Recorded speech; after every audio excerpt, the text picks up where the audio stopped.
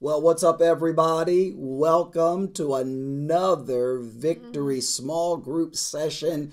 We're so glad that you're in group. So glad that you've taken heed to the call of getting connected. If you're new, so glad you did that, man. Welcome, welcome, welcome. And if you're not new, I'm glad that you've stuck in with small group. Won't you make some noise for your small group leader real quick? Say, woo-woo! Make some noise, man, for your small group leader and your small group, man. We thank you for sticking it out and being there for all of those who are part of Victory and those who aren't a part of Victory that come and attend our groups as well. Yeah. Thank you for As being you know, there, we always, especially during this difficult time that we've had this past year. Thank you. And that is why we say that the small group leaders are the rock stars of our church, man, because they walk with the body. And so, very good. Well, let's jump in, make good use of our time. We've been in a series entitled 4 to 5 Relationships, and it's been really good. There's been a lot of people that have been turning around and talking about how this series has really helped them. It's really helped them and, challenged them to rethink how they deal with people. Yeah.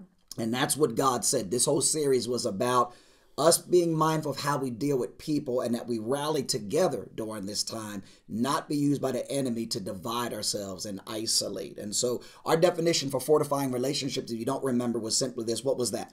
We said that it was to activate the principles of God so that we can rebound and excel even after encountering adversity, to maximize relationships in our lives to the glory of God. So this is all about not so much when relationships are going good, but when relationships go sour, when relationships go bad. And every relationship that there's intimacy is going to have challenges. Yeah, and that's the thing, especially too in your family relationships, especially after this year of COVID, when we've kind of been forced to be around each other even more. It kind of can bring out sometimes some adversity. So you really got to take these principles and make sure you apply them so that you can truly take the time to fortify those relationships as well. And it's about that, not if we hit problems with each other, when. When we hit problems, there are principles of God that we have to be committed to use that allow us to not only rebound, but maximize the relationship. And so that caused us to start talking about this, how to fix a relationship in crisis. When a relationship is in crisis, how do you fix it? And we found out that there has to be this kingdom commitment, this commitment to the things of God. And so we gave a definition, may not come up on the screen, but the definition for commitment was what? What was that? We said that it's the anchoring resolve to focus on the kingdom principles, not fleshy stuff. Yes. And the kingdom promises that will bring the supernatural results that we hope for. So a kingdom commitment is all about, man, this resolve to focus on kingdom principles. Now, don't get it twisted, sister. When you have a problem with somebody, your flesh is talking. Your flesh is talking. Your flesh is saying all types of stuff, man. But there is this commitment that I'm going to focus on the things of God, the principles of God, that instead of slapping the person, I want to resolve stuff with people. Well, the Bible says, seek ye first the kingdom of God and his righteousness. And the things that you would like to have happen many times are then added unto you. Yes. So we began to look at, number one, the dynamics of a kingdom commitment. That what does a kingdom commitment look like? What does it cause? When there's a commitment, when there's a commitment to resolve the crisis, it creates this certain environment. We covered a lot of things in scripture. It creates this environment, and there's these manifestations from this dynamic to a kingdom commitment to a relationship in crisis. Remember, the crisis doesn't cancel the relationship. The crisis means the relationship needs some extra attention to resolve the crisis of the relationship. I think you have to expect, adversity, because whenever there's intimacy breeds confrontation. So there's going to be confrontation with anybody that you're close with. Right. So you got to expect it and learn how to manage it properly. I think even in our marriage, people look at us and they think, man, they have a great marriage. I wish my marriage could be like like theirs. But we got issues. We our relationship, yes, it's great, but that doesn't mean it's problem free. But what makes it great is that we're willing to work the principles when the issues happen. Yes. And not if, when they happen. Because do I work your nerve? Oh gosh, yes. Did y'all hear that? You hear that? Oh gosh, yes. Do you work my nerve? Yes, but not as much. And the reason is because we're so polar opposites. We're yes. so opposite from one yes. another. And it's just like, sometimes it's just like,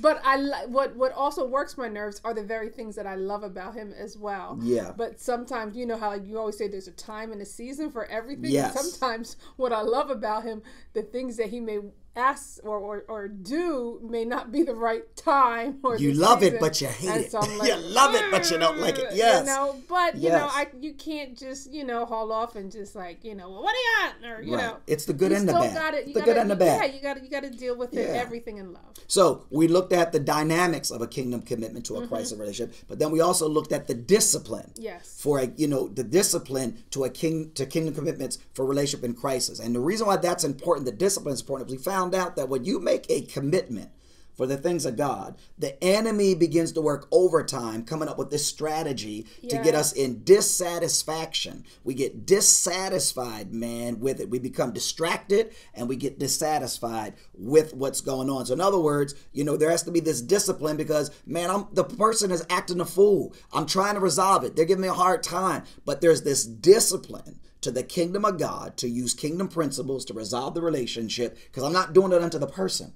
I'm doing it unto the Lord. And I think that's key. You're not doing it unto the person, but you're doing it unto the Lord. Yeah. And that's what helps you to be disciplined yes. and to be committed. That is the key, is that you're not doing it unto the person. You're doing it unto the Lord. Yes. Because if you're doing it unto the person, then when that person does work your last they don't deserve it. I'm done. And you be like, hey, forget it. I'm done.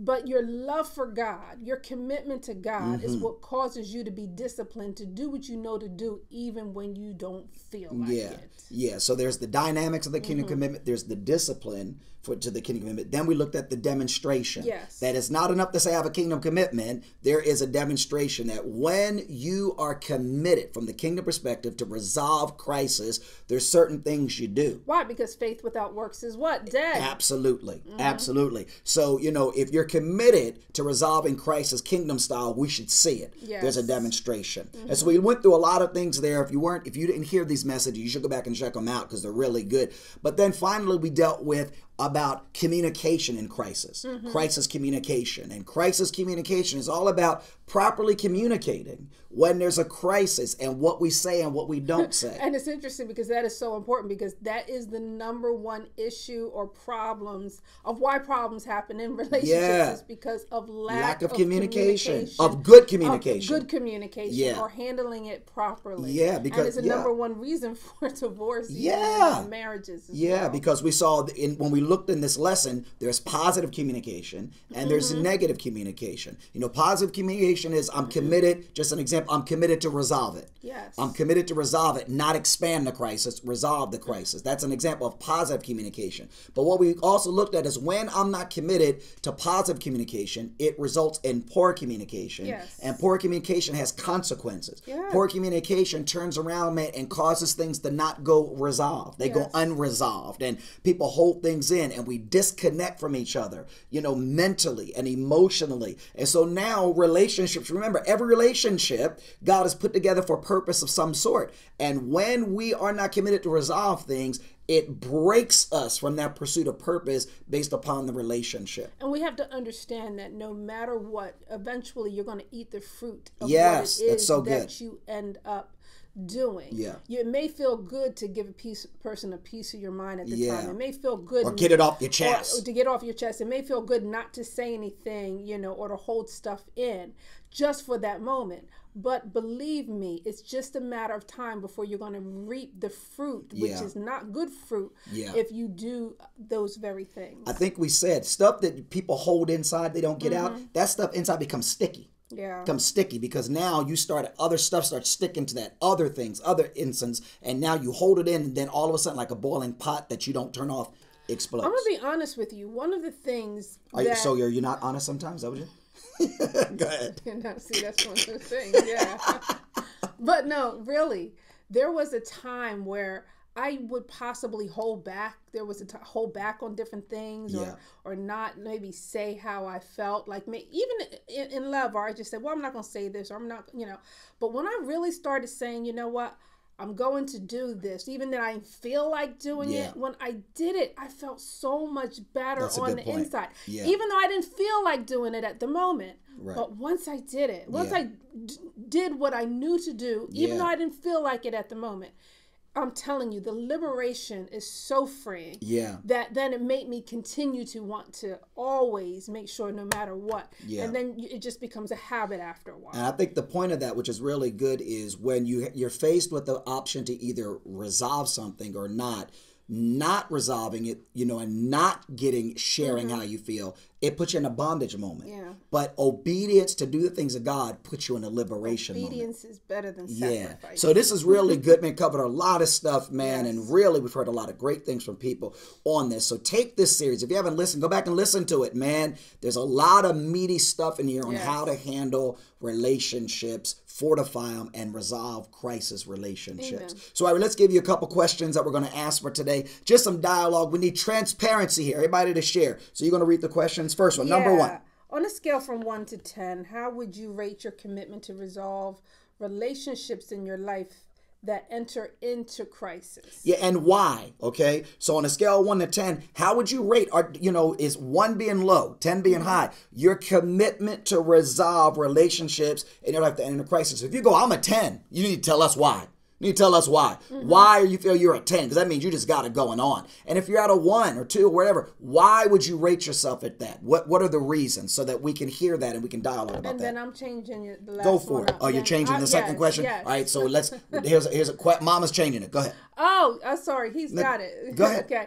Then what do you need to do in order to better communicate with your people in your relationships? What areas do you need to work on?